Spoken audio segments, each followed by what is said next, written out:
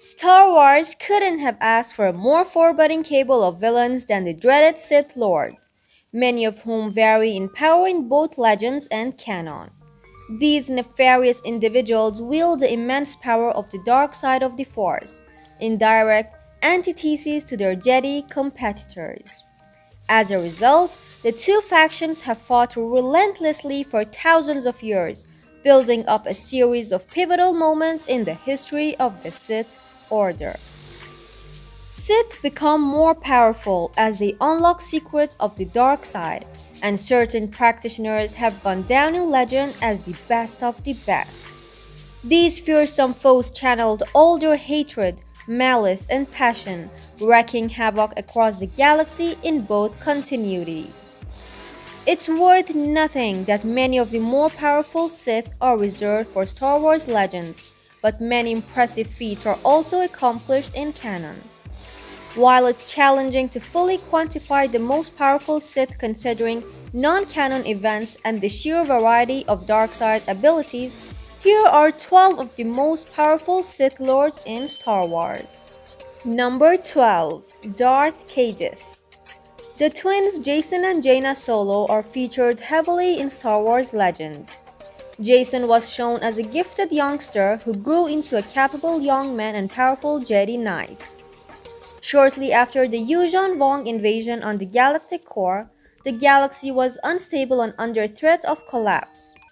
Jacen embraced the dark side in an effort to save it, taking on the mantle of Darth Sidious. With his power amplified, he slew his own aunt, Mara Jade Skywalker, and waged a war against the remnants of the government before he was finally defeated by his twin sister. Jacen Solo, and therefore Darth Sidious, was first introduced in Heir to the Empire, the first book in Timothy Zahn's Throne trilogy. This trilogy outlined a sequel story to Lucas' original trilogy that was made legends by Disney. Since then, Jacen Solo inspired the character of Ben Solo from the canon Star Wars sequels. While Dave Filoni's recently announced the Mandalorian movie is presumed to be a soft adaptation of Heir to the Empire, it is unlikely Darth Sidious will be canonized due to the story told beginning with Star Wars: The Force Awakens. Number 11. Vergir. The character of Vergir was introduced in the New Jedi Order series of Legends novels as a strange bird-like humanoid in the company of the ruthless Yuuzhan Vong race. When Jacen Solo was captured by the Vong, it was Vergir who presided over his indoctrination into their culture, including the use of pain as a psychological tool. Though she claimed to be a former Jedi, Vergir was in fact a double agent working for the Sith, who intended to drive Jacen toward the dark side. For all intents and purposes, she succeeded, thanks mainly to her innate force powers and clever use of Sith manipulation tactics to achieve her goals. Jacen Solo became Darth Sidious. Still, for all her scheming, Vergir was a rather neutral character who let the chips fall where they may. Number 10. Darth Vader. Anakin Skywalker was one of the most powerful Jedi ever to have existed, and the chosen one of Jedi prophecy who was prophesied to restore balance to the Force. This ended up being true, but the manner in which the prophecy would be fulfilled was something the Jedi couldn't possibly have expected. After being defeated by Obi-Wan Kenobi, Skywalker turned himself over fully to the dark side of the Force and became the scourge of the Jedi Order known as Darth Vader. Vader could tap into his own hatred in a way that not many Sith ever managed, and few who stood against him lived to tell the tale.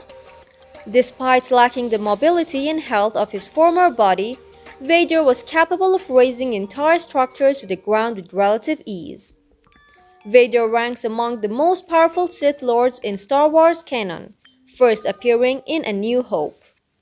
His backstory as Anakin was explored in Lucas' prequels, leading Vader to become one of the most iconic film villains of all time. Number 9. Darth Tenebris. The Bith known as Tenebris was one of the most powerful Sith to have existed, and he possessed several Force abilities even the strongest did not have. He was also master to Darth Plagueis, and his Bith science acted as the precursor to that Sith Lord's eventual meddling with midichlorian research. Skilled in lightsaber combat, Tenebris could harness rare red force lightning, and his precognitive capabilities were astonishing. He could even pinpoint the time of his own death, which was practically unheard of among Force users. It was perhaps for this reason that his experimentation with midichlorians became his obsession. Tenebris was first introduced in the novel Darth Plagueis, which is now classed as Legends. However, Tenebris has been referenced in Star Wars canon multiple times.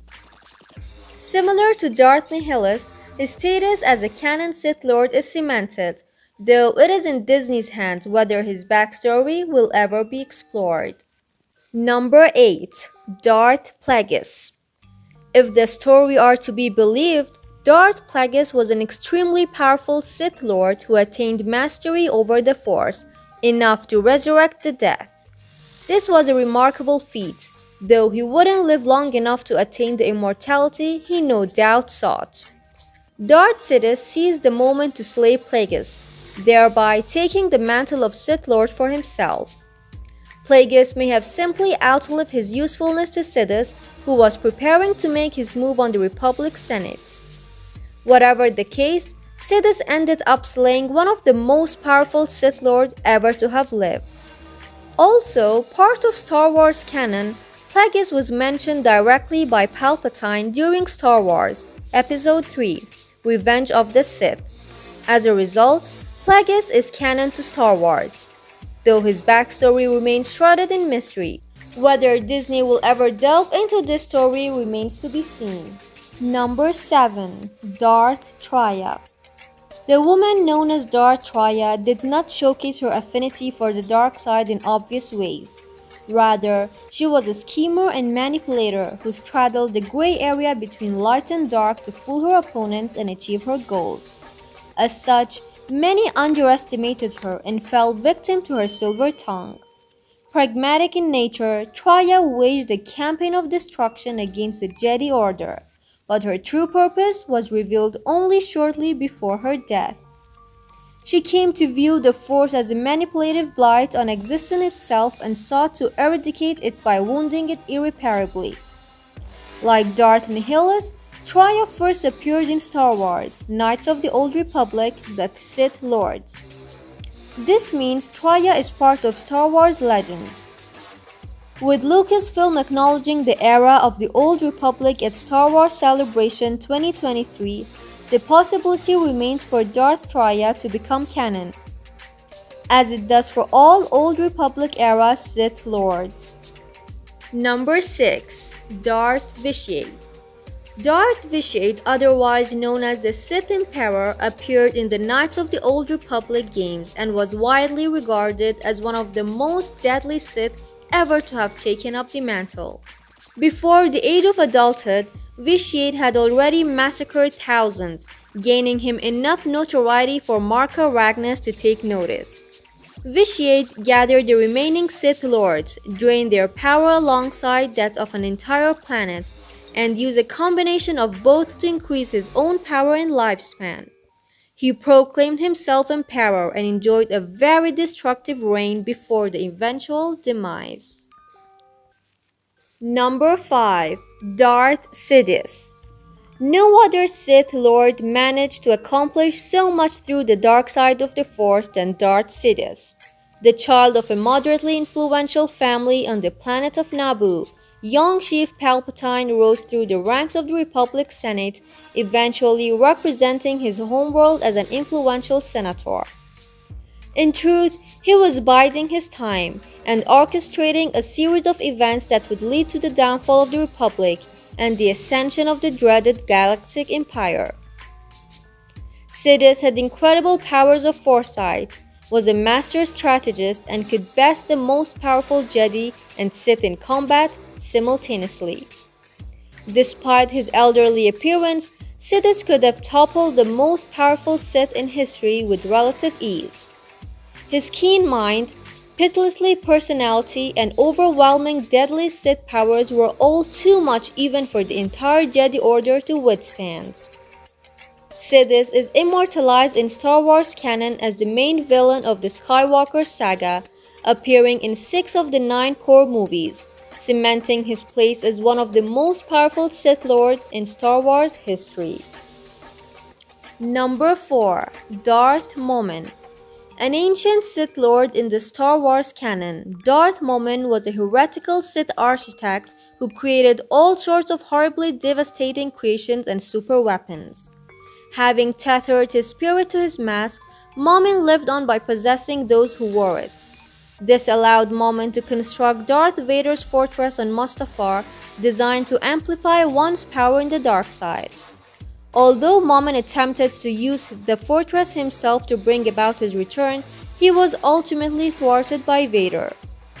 However, returning his spirit to a physical body was an impressive power all the same. Number 3. The Rogue Sith. Star Wars' new Rogue Sith was encountered by Luke Skywalker between Empire Strikes Back and Return of the Jedi. Not unlike Maul, all the pain and darkness of this unnamed Rogue Sith was used to maintain his spirit within his own Sith Kyber crystal long after his death. As such, Luke confronts this living pain during an attempt to heal the Kyber, finding himself in a spiritual manifestation of the Sith Warlord's Great Hall. As such, it certainly seems as though this Rogue Sith has great influence and power during one of the various Sith empires of the Old Republic. Number 2. Darth Sidious. Having first appeared in Legends as a foe to be fought by Starkiller in the Force Unleashed video game, Darth Sidious may have been one of the Lost 20, a group of Jedi Masters who left the Order such as Darth Tyrannus, though legends suggest he was expelled. A Padawan Dark Lord of the Sith, legend saw Sidious raising an army in revenge where 2,000 Jedi were killed in the ancient past. While it's unknown if that event remains canon, Sidious himself was canonized thanks to the Sith Eternal Legions in the Rise of Skywalker. Number 1. Naga Sadow. A creation of the expanded universe for Knights of the Old Republic, Naga Sadow was made canon thanks to Rise of Skywalker with a massive statue featured on the Sith world of Exegol. Having led on the first Sith Empire, Naga Sadow was an incredibly powerful Sith Lord in the Star Wars galaxy. It's even believed that the Massassi temples on Yavin 4 were constructed in his name as he was viewed as a dark god and deity. Alright, so what are you guys thinking? Let me know in the comments down below. And thank you guys so much for watching today's video. I hope you enjoyed it. If you did and subscribe, make sure to also like, and I will see you in next time.